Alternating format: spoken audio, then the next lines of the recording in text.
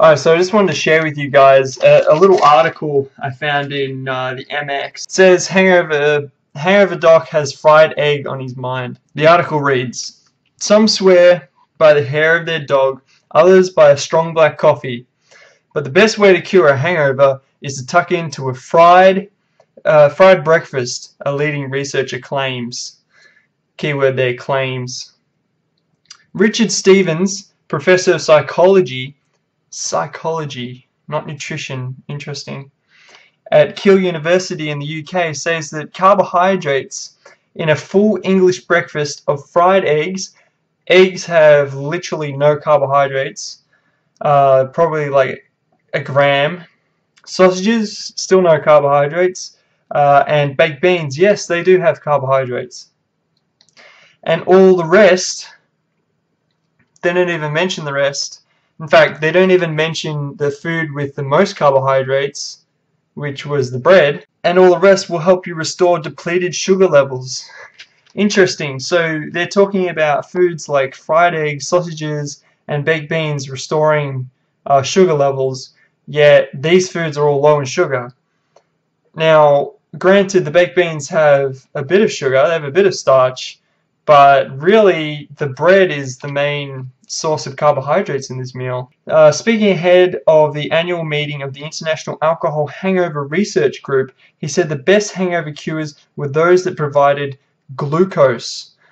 Now, you know what provides glucose?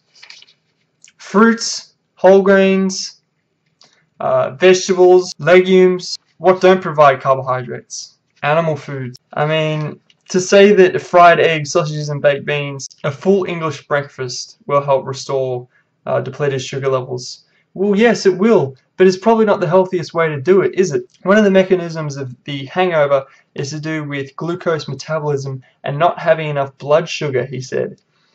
Interesting. So basically what they're saying is you should have a lot of glucose, a lot of sugar in your diet in order to fix the hangover. Yet they mention only one food with carbohydrates in it, and at that, it doesn't really have that many carbohydrates in it.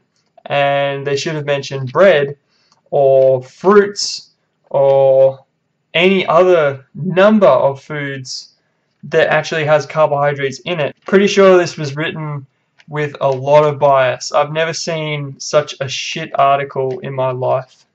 I really haven't. That's why I had to share it, because I really haven't seen a worse article. Well, yes, I have, and it was in this paper, but I haven't. I didn't show you guys because I chucked it out, actually. But it was about fat shaming, and they contradicted themselves. So see this paper, the MX. It's rubbish. It's crap, and you get it on the train every day.